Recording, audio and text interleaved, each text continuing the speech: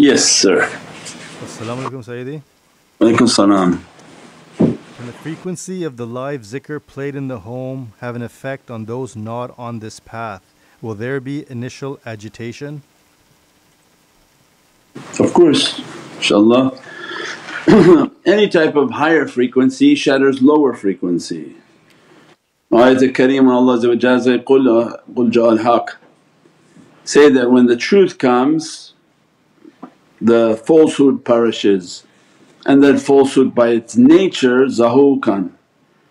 So the angelic frequency represents the presence of the truth, the Divinely truth. Nothing can hold a candle to that reality, right? There's no fake light that can be in the presence of that light, there's no dirtiness that is in the presence of that light, there's no false understanding in the presence of those lights. So the reason to bring them into our home and our home environment, to bring them into your ear, to bring them into your soul, to hear the vibration is why? They come and they shatter everything. From Ayat al-Kareem, قُلْ جَاءَ الْحَقِّ, from that Ayat al-Kareem Allah is giving for us, your greatest weapon against falsehood is the truth. People think the truth is their words. No, the truth is not their words, because the truthful servants are very few and far between. There are those whom they bring from their heart truthful energies through the practices that are being described. If you see the practices, the cleanliness, the zikrs, all of this is being described. There are years of muraqabah, the years of moving through these veils. Then somebody sitting there with dirty practices, dirty being, and they say that they talk truth, this is a truthful… no, that's rubbish. The path of truth is very difficult. The path of truth has an extreme amount of disciplines and hardships put upon them. As a result of their teachings, the chantings, the zikrs, the vibrations, all of that energy comes by its nature, begins to shatter every type of falsehood. The azan shatters shaitan, that he can't sit in the presence of the azan. The salah shatters shaitan, so it means anything from this haqqaiq and from these realities, it has an effect on the lower frequency. As-salamu alaykum wa rahmatullahi wa barakatuh. This is Shaykh Nurjan. Thank you for watching the video that you're watching. Inshallah, if you're happy with the content and happy with these programs, please support the button below, the programs that we have for our orphanage repairs, our water well, Give the Gift of Life, our mobile food vans. We have now 5 vans: Vancouver, Chicago, Los Angeles, Pakistan. There's many programs that reach thousands of people and rescue foods and give those supplies to people in need. Your support is greatly appreciated. Also, be so kind as to leave loving comments, and please share the stream. Every bit counts. As-salamu alaykum wa rahmatullahi wa barakatuh.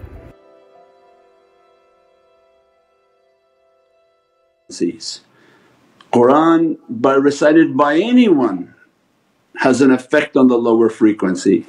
But when we're talking about the destruction of much higher frequencies, then they're more powerful, then those are going to require all of the spiritual practices and the spiritual energies, so that to reach towards that reality. And when you play those zikrs and that becomes the madad of awliyaullah, no doubt it brings a tremendous shattering within the home of negative frequencies, and that can agitate people whom didn't want to have a positive experience. That's why it's not a path that you throw onto people and fool them.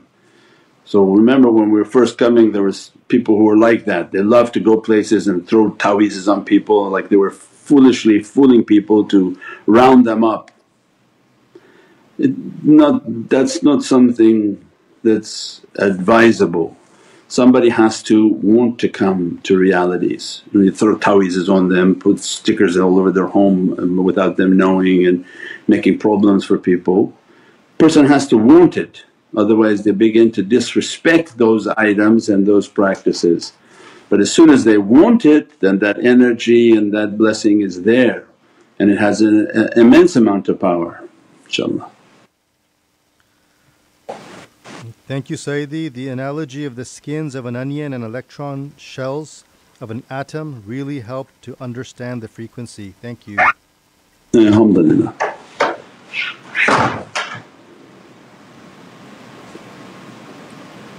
As-salamu alaykum, Sayyidi. Wa alaykum salam wa rahmatullah. Recently there was a video of an imam with a cat and it went viral. Can cats see between veils? And what is the benefit of having a cat in the home? Yes, the Prophet had an immense love and the cat has each animal has a reality and the cat has a very strong reality of energy and frequencies. They said that the cat, and now medical science looking into it, and they say, yeah, actually the purring of the cat has an ability to heal bone density issues. So they make a very strong zikr and Allah gave them that reality, and through that zikr they're actually able to capture many negative forces.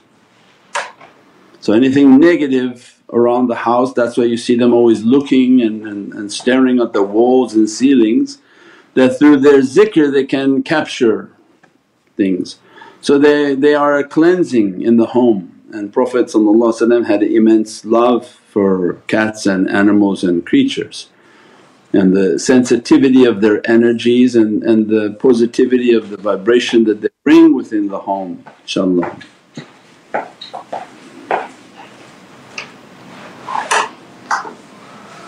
As-salamu alaykum, Sayyidi.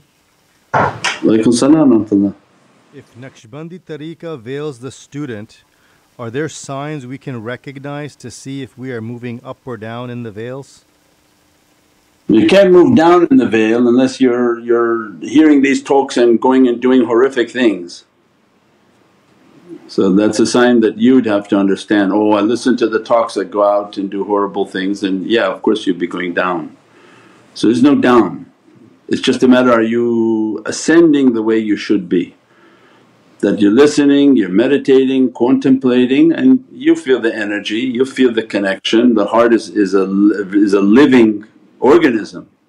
You feel your heart catch the energy, you feel yourself heating up. So many descriptions we've given, thousands of descriptions. You have to get the meditation book, you have to read the meditation book, you have to practice from the meditation book. So remember, we have a curriculum that you have to study the curriculum. Imagine people coming into the course every day and just asking questions. These people have followed through on this course for years. That's why you have to get the course study, you have to get the meditation book, read it so that you understand it. And it's 2 years of questions and answers, so that you're practicing it and understanding the in and out of vibrations, connections, the connection with the shaykh, and the importance of that connection, inshaAllah. Because it's all there. So instead of, and the reason why we say it is because if somebody is truly coming new and they think, oh my God, I got to keep waiting every week to ask a question just to get a little bit forward, no, that's absolutely not. Get the book. And if you're so eager, there are people who read the book in 2 weeks and now they're up to date on it, and now their questioning will be much deeper because now they can implement and practice what they read. But if you're hoping from week to week to ask one question just to come a step further, it'll take you a lifetime. So alhamdulillah, our Salam put together 2 years of questions and answers, which we pretty much made like an encyclopedia of tafakkur. And a day comes where we can't get onto the internet or the internet doesn't exist, but that doesn't mean you don't have the tools. Right? In your home, do you have a shovel, or you're waiting that things will collapse and you'll run to Home Depot and you'll find a shovel at that time? Or maybe they bought all the shovels. So we're not a people whom are not a prepared people. What we said before, proactive, reactive. Proactive is, oh, I think a lot of bad things are going to happen and I'm going to go out and get my supplies now. Because when the bad thing happens, are you thinking the store is waiting for you to come? or the water's gone. Last bad thing happened, the tissue papers were gone. Tissue paper. It had nothing to do with the people dying of a cold and a flu. So your shovel will be gone, plastics and bags and bug sprays and whatever you think you would need will be gone. Most likely internet will be gone, the ability to broadcast these realities will be gone. So you're going to have what you have. If you have your books with you, you have your tasbih with you, you have some supplies with you, you should be good. You go quickly and say, what did he say about the jinn thing, what is the passage, what chapter I got to read? They're coming, madad, madad. And at that time you have your book, you start making your madad and calling out for support, and inshaAllah it'll be there. So be a proactive person, not reactive, because then that becomes a life of calamity, inshaAllah.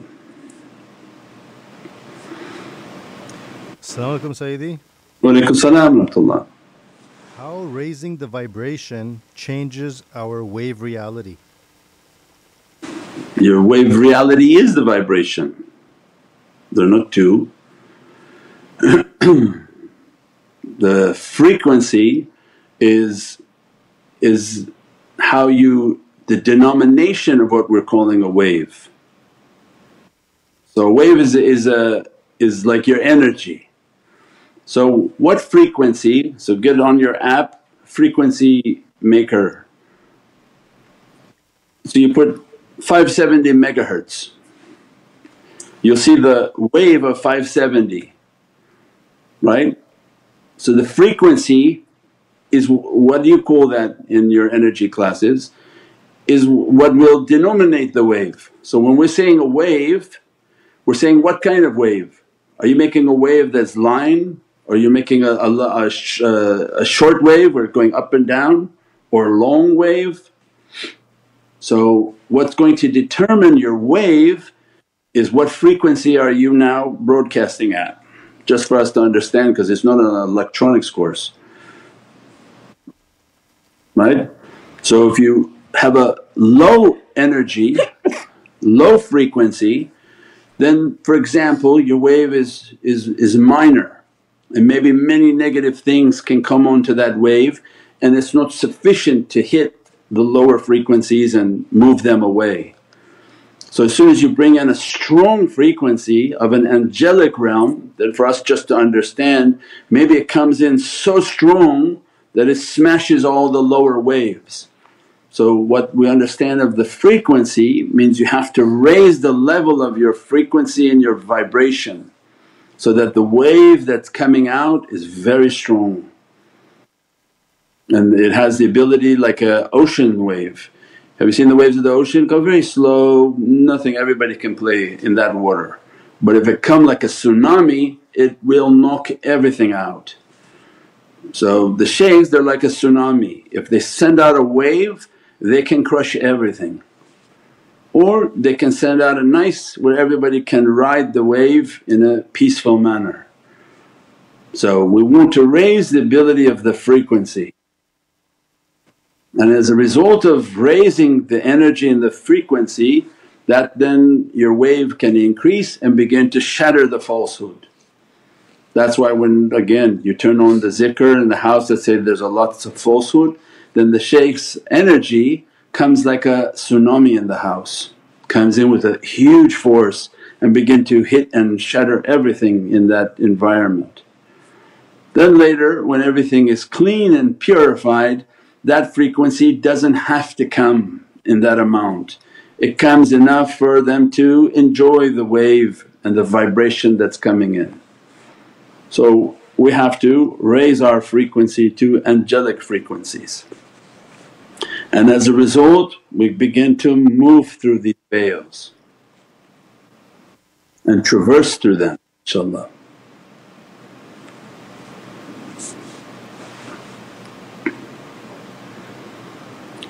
As-salamu alaykum Sayyidi. Wa alaykum salam wa rahmatullah. Do we enter the grave in the dimension we leave the earth in? Barzakh is a completely different dimension. So that is exactly like the description that we're giving. If you have a cartoon book when you were a child, you wrote on let's say 500 pages, a little stick image on each page and you go. But with modern day our guys know Adobe, so you illustrate on layers. Barzakh is one layer, is not the same layer that you have. Hayatul Barzakh is a life in a different layer. So people will go to this layer to your grave, your barzakh is on a different layer. Now based on your actions, did your barzakh become a layer in which you're free?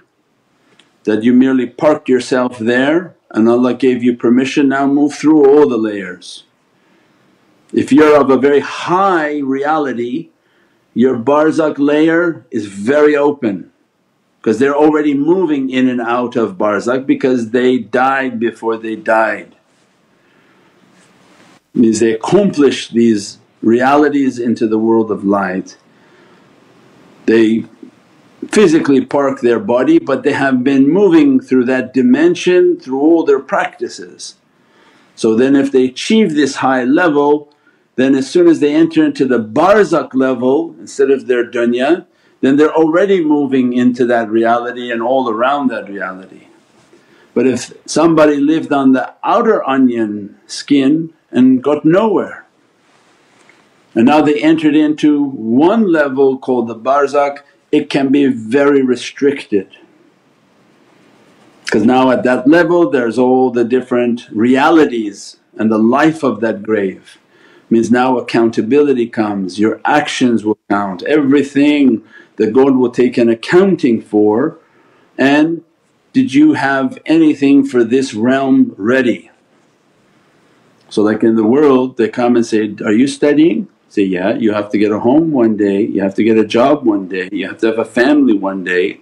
So you prepare for that day. If you don't prepare for that day, then you find out, oh you can't even get a family and you can't get a home, you have no job, you have nothing prepared.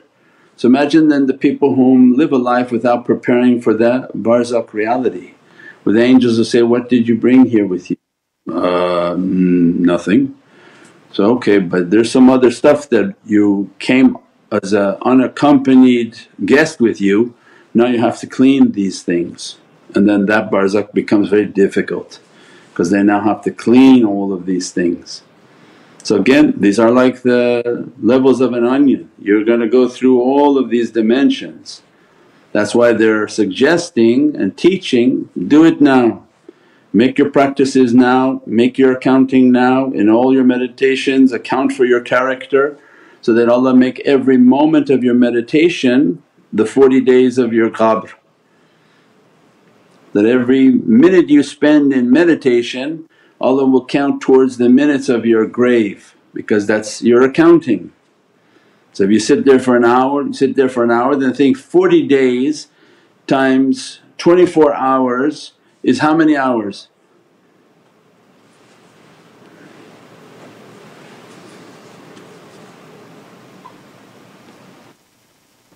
Anybody got a calculator? 40 days times 24 hours in a day is that you have to at least meditate for 960 hours minimum to cover your 40 days of seclusion. You say, Ya Rabbi nawaitu al-arba'in, nawaitu al-i'tikaf, nawaitu al-khalwa wa-suluk wa-siyam fi hadha al-majlis ya Rabbil Arshil Azim. I am asking and counting that in this ibadah and in my worshipness Sultan al-Awliya gave us this du'a, that count this towards my 40 days of the grave. And if they meditate, even more power, and alhamdulillah inshaAllah Allah speed that process up, and before you know they've accounted for their grave. Their character is continuously accounting for their grave, that they know they did something wrong, they're asking Allah's forgiveness. And then they go and they do good deeds and good charity and good practices, so that their barzakh becomes open in life and they're moving through these veils and these dimensions, inshaAllah. That's what it means to be proactive, not to go in the graves, I don't know what the shaykh is talking about. Okay, you may have a big surprise if you take your last breath. Why would you want to do that? If you're a statistician and you take statistics and numbers, the odds are if I'm right you should have prepared for it, and if I'm wrong at least you're going into the grave as a nice person. But if you did not prepare and I was right, well that's an eternity of suffering and difficulty. For what? Why would anyone want those kind of odds? InshaAllah.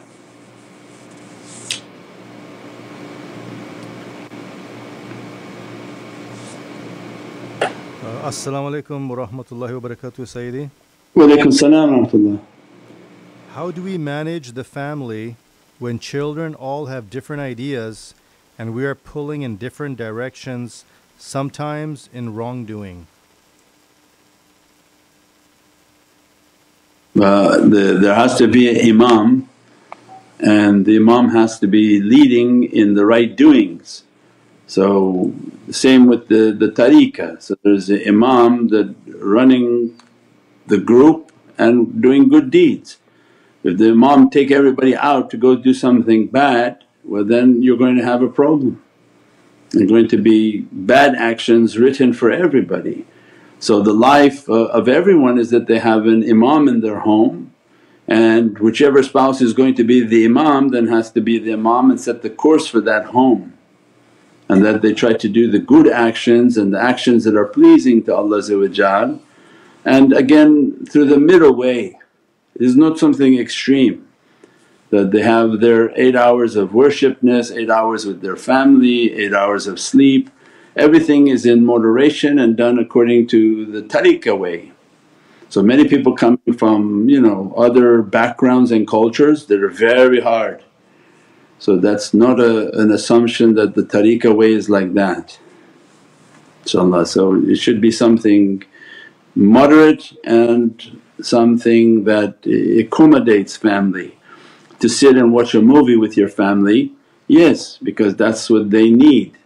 The children need that, they need familiar time. It's not that everybody sit and just pray, scream at everybody and then say everyone's going to Jahannam and now go to bed. So some people are very hard, and then they themselves they go play on their phone. So no, it's about spending family time and good and loving environment so that people raised with love and moderation. We described before and in a talk just a week ago that children they don't know what Allah is, they know what you are. If they love you and they see love within you and they have an attachment to you, and you have the love of Prophet and in your heart you have the love of Allah, they're going to draw near to Allah because their madad is with you. Because they love you, that's madad. They're going to follow what you believe, what you say, what you do. But if you're hard with people and you say, no you follow these rules, and bow, they're not going to follow anything. Because they don't know Allah, they don't know Prophet, they only know you and they don't like what they see in you, they're not going to like anything. So this is a way based on love. When they love you they're following you like little ducks, and when your character good they keep following you, and that's the reality of madad. Same with the shaykh, he's not scaring people and forcing them to, because that's why it's an open door, people leave. Some people at some point they say, I'm mature enough now and thank you very much and I'm going back to whatever I want to go back to. You're free. If the love wasn't strong within you to keep following and you think you can do yourself, no problem, because Sayyidina Nuh no different. The Prophets of Allah had no difference, right? Prophet had his uncle whom he wished with all his heart would have accepted, but for Allah didn't bring it. For whatever reason Allah has between Sayyidina Muhammad said, is not going to. Sayyidina Nuh had one son, said, no thanks, I actually will go to the mountain, I will find my own mountain, thank you for your guidance. So people have a free will if their heart is not filled with that love to come and accompany you, and sometimes they feel themselves to, no I don't need it anymore, then they're free to not need it anymore. But our duty was to teach with a way of love, that come with love and the bond and the whole system of Islam, that the holy companions they loved Sayyidina Muhammad, they wished to live and die in that love and in that service. They didn't know Allah, they only knew Allah when they loved Prophet, and as a result of that love they all went into the fana of Allah, in which Sayyidina Bilal was being tortured to death and reciting Ahad, Ahad, Ahad. That such a deep marifah he reached of the ahadiyya realities from what? From his love of Prophet. So this is a path based on love, and sincere guidance is based on who? Hidayat and wadud. So the who men, they are the men who represent the Divine Presence and Divine Love, inshaAllah. As-salamu alaykum Sayyidi. Walaykum salam wa rahmatullah. Is there something we can do to multiply and speed up the 960 hours? Yes, sit for hours in meditation. Yeah, this is the Grand Shaykh. We have the article on Grand Shaykh, Nawat al-Arba'in, Nawat al-I'tikaf, recite that dua every moment you're about to do ibadah. So as soon as you're about to pray, that whole hour you spent in your prayer all counts towards that hour. Then you come for zikr, as soon as you leave your house, I'm making intention. From that time all the way to the time you got home, those 4 hours of zikr go towards that hour. You should finish that in no time, it should be all done. So that was Grand Shaykh Dagestani Sultan al-Awliya's gift to the nation. Just make this intention, we will count it against your 40 days because they're lawyers. They'll ask Allah on your last breath that, Ya Rabbi, they recited these recitations, count those as their chilta, as their 40 days, and all their blessings and barakah and immense gifts. So even somebody who participates in Milad al-Nabi with the intention of Sultan al-Awliya will be dressed in 9 years of perfect khalwa. With the presence of Sultan al-Awliya. My Shaykh Abdul Faiz al-Dagestani said, I give that as a gift for any one of my lovers, my students. Make a milad in that intention of my intention of what I promised to Prophet 9 years of seclusion with my station will be dressed upon you. Our belief is in what the Shaykh said, so that's why we do 3 days a week Milad al-Nabi from intention of Sultan al-Awliya. And we do a grand mawlid just in case it wasn't understood, then we'll do it again because we are barakah hunters. We are not relying on ourselves and our actions, we're relying on the words of these huge awliya, the words of Sayyidina Muhammad above everyone, the words of holy companions, the words of the Ahlul Bayt. With Salatul Kafar Dunub, people come and say, oh, is that really going to work? Well, if you trust in Sayyidina Abu Bakr as-Siddiq, leave it up to him then let him come to my trial and say, I followed Sayyidina Abu Bakr as-Siddiq, Siddiq al-Mutlaq, my back is upon that, and let him intercede. So this is based on love. So we hope that all these actions and all these extra actions makes our life to be extraordinary, because so many people to intercede, so many people to bring their gifts, that you believed in what I said and here's the gift of that, you believe this and here's the gift of that, and people will be rewarded upon their belief. Now come to another person and said, I believed in none of these things, and they made their life like a dark closet, they didn't believe in anything. Then okay, you'll be stuck with the dark closet. All of your eternity will be a dark black closet with nothing. Which one is better? InshaAllah believe, and believe in Allah's generosity and the generosity of the Prophets, the Saints, the holy companions and Ahlul Bayt, inshaAllah. As-salamu alaykum Mawlana Shaykh. Wa alaykum salam wa rahmatullah. How to change a condition within ourselves when Allah has put us around toxic and negative people. Please forgive us for bad adab. What does it matter? Why does your mind distinguish where Allah put you? Allah put you exactly where He knew He was going to put you. So it must be that you're capable of leaving extremely toxic and bad people. So everyone has that, but everyone looks for an excuse, right? You come from headquarters of shaitan, anywhere on this earth, they're toxic and horrible people.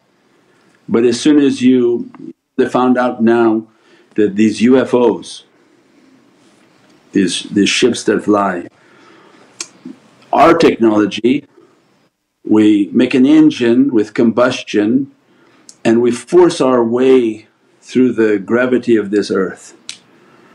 So as a result you have a resistance from the air.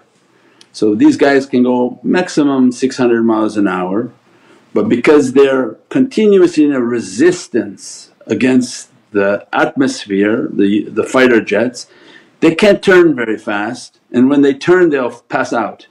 What they call their G's, 1G, 2G, 4G. If they turn too fast, because there's a resistance on this earth, they go unconscious and then they have to revive themselves and train for that. Then they saw that when the UFOs are coming, so we have no idea. These UFOs look like they're going 6,000 miles an hour and they make an immediate left turn. What is that? How their movement is not based on going through our gravity. They create a field of magnetic energy through the magnets within their systems that creates an atmosphere, makes their own gravity outside of our gravity. So they're moving resistant free in our environment. They go whoosh, they go right, they stop, they go up, they go down. Because of the system they have has its own shield of gravity and energy. So if in life you're planning on fighting through resistance, you're not going to get anywhere. So the alien technology trying to teach these people is you have to make your own field, but that's muraqabah. When you build your energy and you build this shield of energy from the heavens, from heavenly servants that bring a magnetic force from paradise into your being, and they supercharge you not from this energy. Hindus and Buddhists and these other practices, they don't have a heavenly connection, they have no connection to Allah, they are devoid from Allah. They take the energy around them and bring it into their practices. But then you're going to have a lot of resistance because you're now using still the energy around you, moving through it. So like shooting a bullet through the ocean is slowing down. But if you bring an energy that not from this energy, that's a heavenly energy, and you charge your magnetic structure with that and all the iron of your body, what we call juzba and fayaz, these are not from dunya.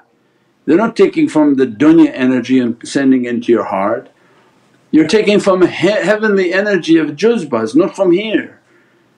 It's from Allah's oceans of capacity.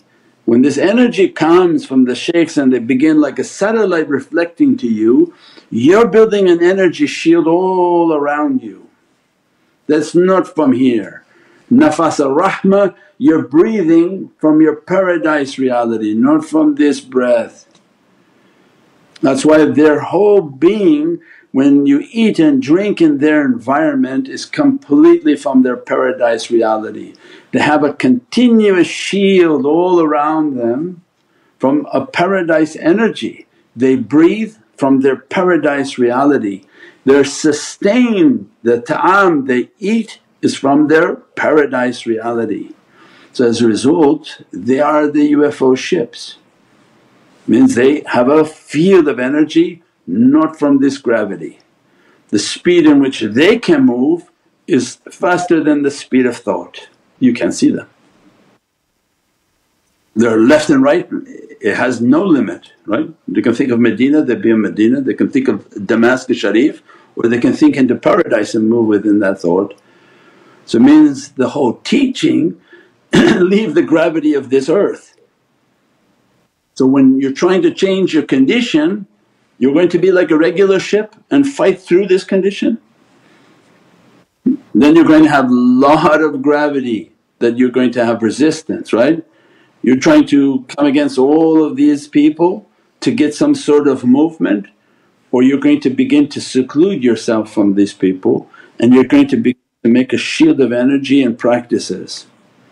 And as a result of that shield and energy creates its own atmosphere and gravity and moves regardless of what's happening. And that's how we describe that even they came to imprison, their energy was so fierce that they move in and out of their system.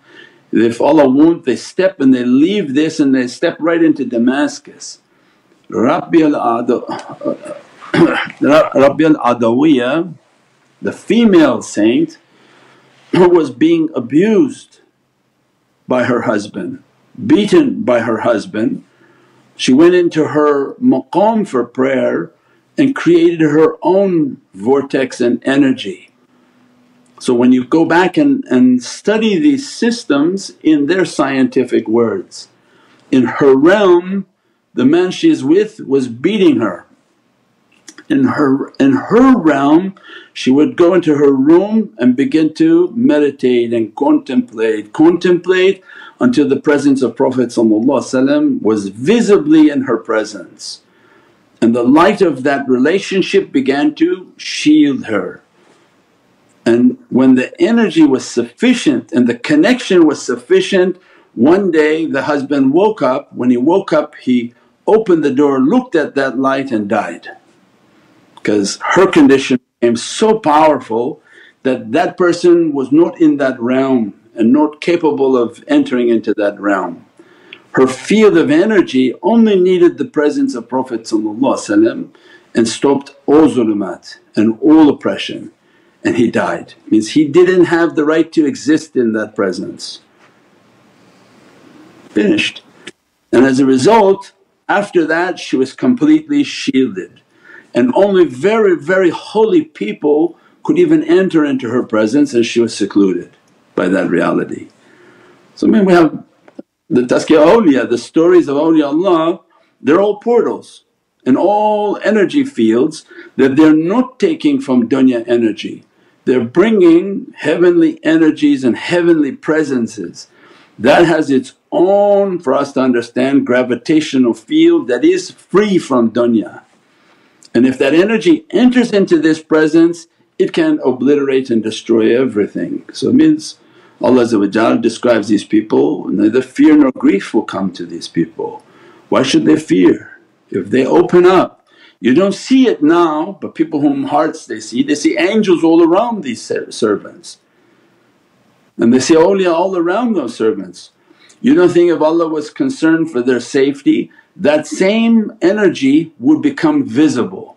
Means there would be shield of light all around them that anyone who looked at them would die, because they're not capable of carrying. Why? Kujal haq.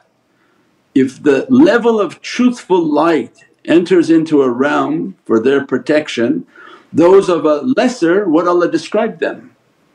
What would happen if a lesser person looked at the real light of the shaykh if he wanted to show his light? Allah describes they will be zahuqan, they'll be obliterated by your light. But as a mercy Allah has veiled them, don't show that light now. But there were many awliya, and they say after Nabi Musa some had to veil his eyes. If they looked into his eyes they would die. Many awliya, their stories. Ahmad al-Badawi, same thing, Qaddasallahu sirruh. Why? Because these were all the stories of their muraqabah, that they created such a heavenly portal that ayat al-kareem of Qur'an became real and alive for them. That say in the presence of haqq, falsehood is perishing, means that everybody is a falsehood compared to their light. Unless the sincere servants of Allah, they go into a hal because they're wanting these heavenly lights, and the students they go into a hal of the lights of the shaykhs. But those who come with a bad intention, what happened? They shine that light and immediately everything will become zahukan. And Rabbil Adawiyya exact same. Husband came to see what's going on, what's these lights? He took one look and died. We pray that Allah dress us and bless us from the immensity of these realities and the immensities of what Allah gave to the nation of Sayyidina Muhammad from the blessings and the barakah of Sayyidina Muhammad.